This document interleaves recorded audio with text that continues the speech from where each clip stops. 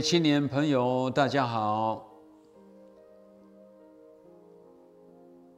我们每一个人来到这个世间呐，最重要的，就是能够好手好脚的耳聪目明行动自如头脑清醒，随时都能够像海绵一样的去吸收我们六根触对六尘的当下，能够转换成我们的智慧，或者是我们的知识。所以人来到这个世界上，依佛法来说，能够得到人身四肢五官都能是正常的话，这是最大的幸福，最幸运的一件事情，就是得到人身。所以佛经里面说，人身难得，得到人的身最难得了。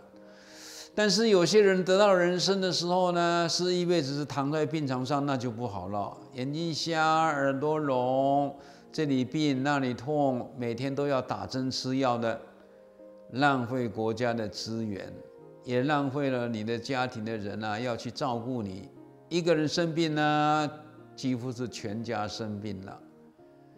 所以能够得到一个健康的身心，就是得到无上的珍宝。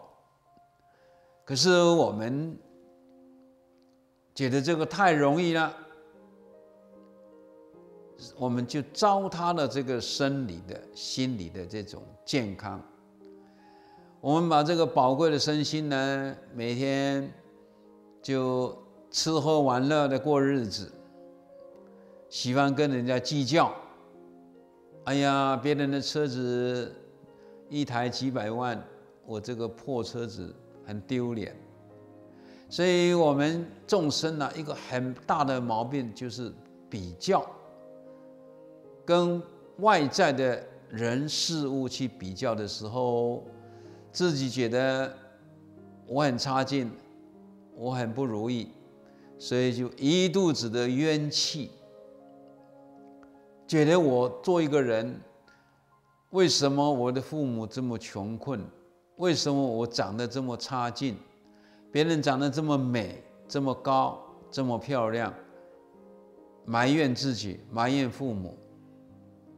所以有这么一个人他常常埋怨自己长得不够高，不够漂亮，什么事情都不做，很懒。父母亲叫他去上班呢，一两天他就不想做了。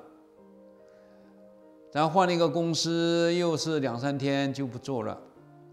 想到实在是没有办法了，他的父母亲有人介绍了，说：“哎呀，你儿子什么都不做的话，现在有一份工作很不错，很好的。”他说什么工作呢？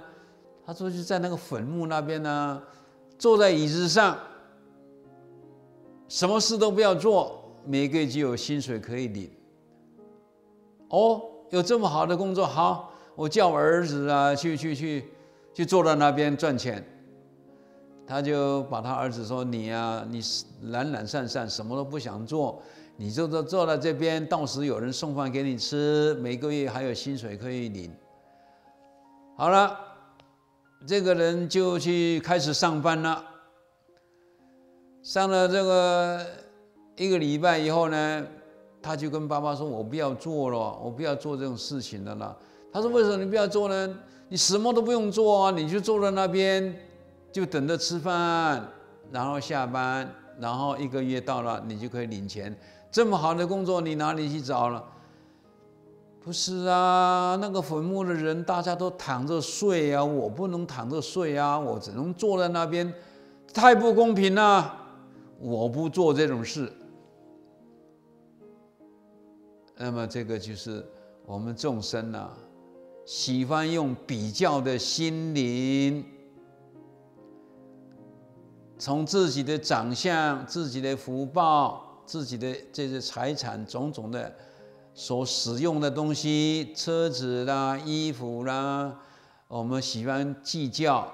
哎呀，别人穿什么样子啊？一套多少钱？我这个一套多少钱？比较起来，我实在是差很多，看不起自己。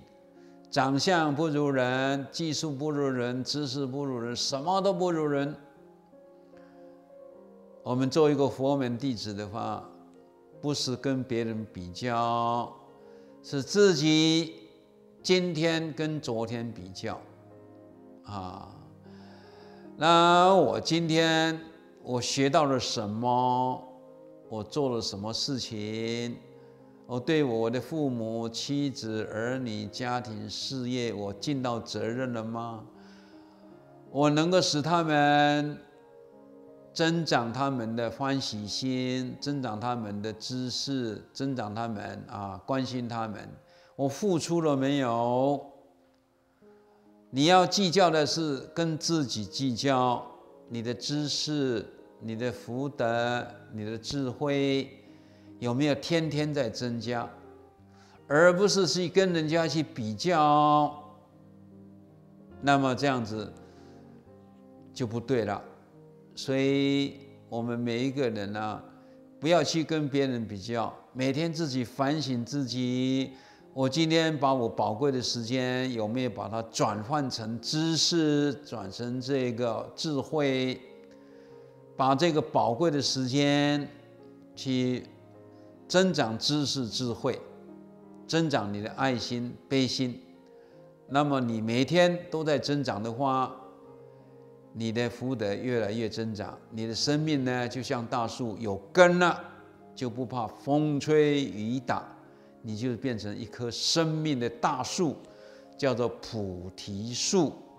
那么佛陀就是坐在菩提树下说，他要利益众生在菩提树下成正等觉，开始普度众生。希望我们每一个人都成为这个高高大大的菩提树。南无阿弥陀佛。